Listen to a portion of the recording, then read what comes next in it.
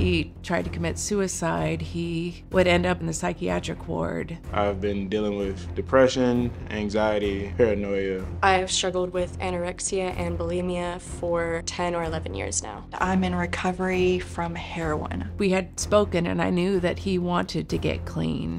He told me several times he just couldn't. He was a slave to that stuff.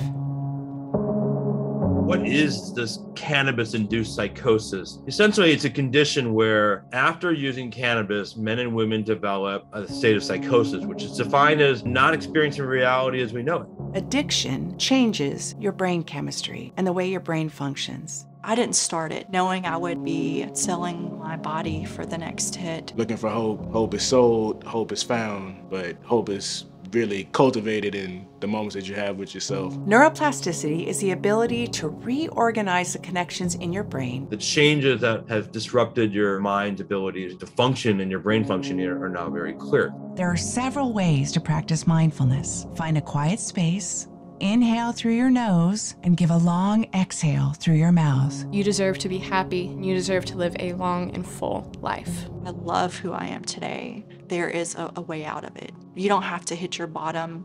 You can stop digging today.